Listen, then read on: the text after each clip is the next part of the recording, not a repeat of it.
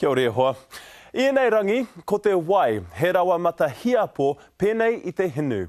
Engari, no wai te mana o te wai ka rere ki te moana. Kai ko atu I whangarei, kua riro te mana a tētahi hapu ki te whakamahi I tō rātou ake wai. Ā, kaore rātou I te paku whakai. Anei te pūrongo a mana epiha.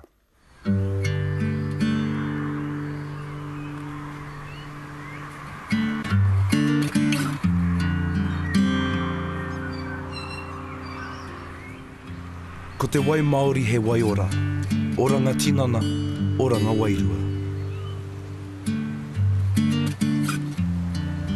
Engari I naenei e tautohe nyana e te Māori me ngā kaunihera huri no e te motu, ko te wai Māori hoki te take. I waho I ngā tono tiriti maha a te Māori, ko ngā uri o te uri roroi I poroti, kei te tauihu o te waka e amo muana. I nā kua nei I tohaina e te kōti taiao kia toru ngā pepa whakae mo te toru te kau ki te toru te kau mā rima tau ki ngā umanga o Zodiac Holdings Limited, Maunga Tāpere Water Company me te kaunihera ārohe o Whangarei. Ā ka hore he wāhi hei toha ki te tangata whenua. I'm really angry that the voice of the people has been excluded by a law that was only recently put into place to allow 35 takes to exist. You see, prior to this mana, the takes were for 10 years. At no point did we say to anybody, hey, here's the mana of our water, you fellas take it, you do with it with what you want to do with it. At no point did we say that. They came here, they just took this.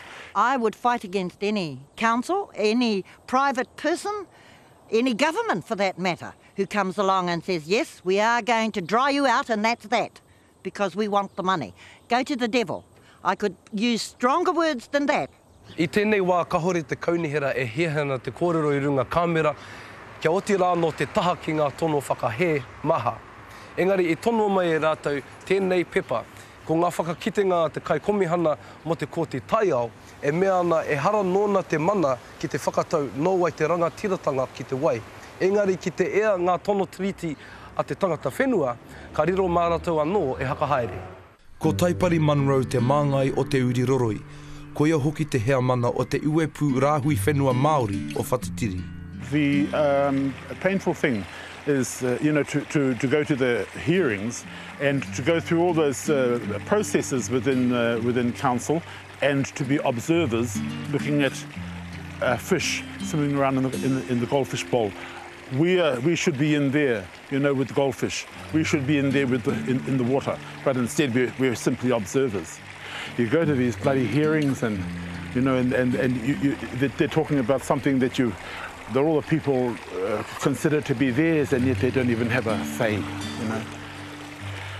And you think about your boys too, eh? Well, you see, that fellow there, he'll be 40, and so we are now charged with ensuring that those fellows grow up with an education about this way, and so that they know that when the bloody 35 years is up, is that they're going to pick, because you can't talk about it again now for another bloody 35 years. To you, what's the ideal outcome for te uriroro? What would the ideal outcome be? Is there a way that you think that everyone can win? Yeah, I do believe that there is. There must be. But these sorts of issues are being argued all over the motu, all over the country. It's not only to do with water. It's to do with anything where us Māori believe that that we are major, if not the actual stakeholder, within the issue. Ka pupu mai te wai nei I tētahi puna kei raro iho I te maunga o Whatitiri. Ko tōna whānui, ko te toru te kaumātahi 1.5 kiromita ki te mana o te rua. Kātahi te wai kā tere ki Poroti. Ko Merrill Carter, tētahi e mānuka ana, a he ringa raupā, he kaiako wai Māori hoki. So tell me, how has this issue affected the hapu? The hapu feel very disenfranchised. We have no decision-making abilities with the water. Who takes it, how much, what for. So yes, not very good, mana. How does that make you feel? Upset. because we've tried really hard to look after it too. You know, we've been working for a long time, for the last 8 years it is actually, on a catchment rehabilitation plan whereby the tangata whenua have instigated the fencing of most of this waterway and also planting, growing plants for the area. You know, it's been a long, hard slog by volunteers. And why do you feel that Te Uriroroi has the right? This area here has been in Māori title. This area was reserved in 1895 by our tupuna as a water reserve for the hapu. We are legally responsible, so we have to take care of it. That is our job.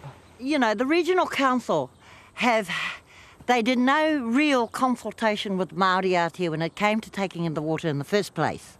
Ko Moira O'Leary he kaipāmu mira kakau ki runga i tōna whenua taketake e ūnei ki te kaupapa o te kaitiakitanga. We, the Māori around here, yeah, and there are a few Pākehā too, but by and large Māori around here have been the active ones in keeping our waterways as clean as they possibly can. And for all that, they get a kick in the teeth from the regional council when it comes to bargaining time. I don't think so. I don't think that that's right, period. Ko Lorraine Norris tētahi e noho nei ki runga i tōna whenua taketake, a ko upoko pakaru ki te whakatika e ngā take wai Māori ki roto i tōna rohe mo te toru te koutou. Now, a 35-year take means that all of our people are going to be excluded from having any say about what happens to the water from what is known as the Puruti Spring site for 35 years. And so in effect, it's an oppressive law. I would go to say far to say as, you know, previously we've had the Tōhanga Suppression Act. This is about the suppression of the people's voice. Irrespective of the outcome of the Environmental Court, irrespective of the outcome of the Waitangi Tribunal, we, the people here, proudly will always be here. Kua tāpiri hia e te rōpū o Whaitiri Reserve Trust, tā rātou kreme I raro I te tiriti ki ngā kreme putano I te motu mo te wai Māori. Kua tonua hoki te kōti pūtaiao kia noho tahi rātou me te kaunihira ārohe o te taitokerau me ngā kai whiwhi wai ki te kōrero I tēnei kaupapa.